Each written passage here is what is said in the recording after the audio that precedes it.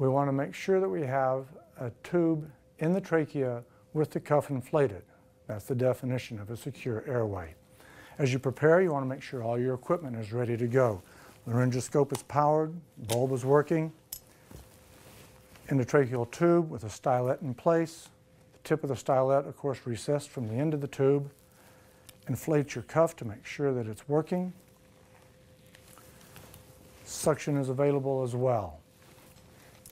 Normally, your resuscitation team would be bagging the patient. When you're prepared, the guideline is for the provider to take a deep breath and hold it just as your patient will be holding the breath as you prepare to do your intubation.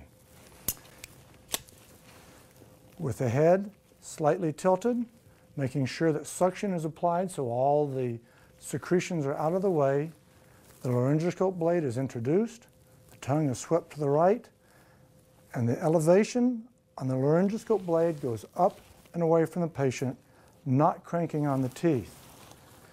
Visualizing the cords, I place the tube and watch the cuff go inside the cords.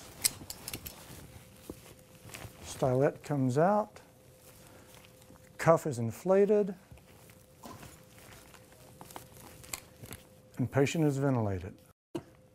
Watch for rise and fall of the chest, and then auscultate to hear breath sounds on each side with no borborygmi.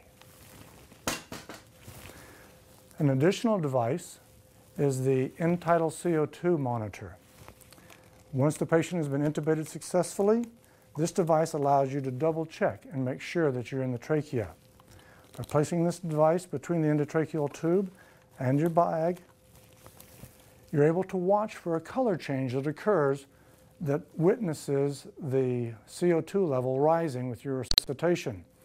Normally the color is purple when it comes out of the bag, showing low CO2 concentrations, and you expect to see this change from purple to tan to yellow, letting you know that you have successful intubation.